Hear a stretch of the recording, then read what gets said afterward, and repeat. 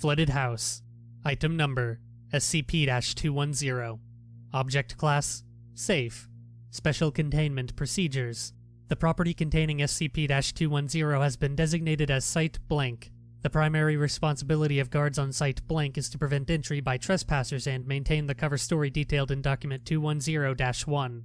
The servants' quarters adjacent to SCP-210 have been deemed safe for human habitation and may be used for on-site housing. A remotely controlled vehicle is to be sent into SCP-210 on a monthly basis to catalog any changes. Description: SCP-210 is a two-story mansion flooded to a depth of 4.35 meters with an unknown fluid substance. The substance, designated SCP-210-1, possesses a refractive index nearly identical to water. This fluid is invisible from outside of SCP-210 and does not flow out of SCP-210 if a door or window is opened.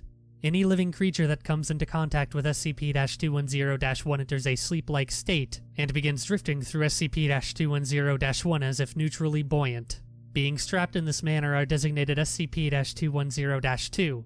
To date, blank instances of SCP-210-2 have been cataloged by remote means. Instances of SCP-210-2 emit a constant stream of bubbles, as if exhaling despite no source of air being identified and subjects appearing to breathe as normal. Subjects have been noted to move through SCP-210-1 slowly, as if dancing. It has not been determined if this is under the power of the subjects or of microcurrents within SCP-210-1. SCP-210 came to the attention of the Foundation when an agent embedded in the Blank County Police Department received a number of related missing persons reports. Mobile Task Force Iota-12, damn feds, was dispatched to intercept the investigations. The disappearances were quickly traced to a party held at SCP-210 on blank, 2000 blank, with several subsequent disappearances resulting from persons undergoing private investigations. 2 team members were lost on initial contact with SCP-210, the first when entering through the front door, and the second while attempting to recover the first. The full documentation of this investigation can be found in Document 210-1.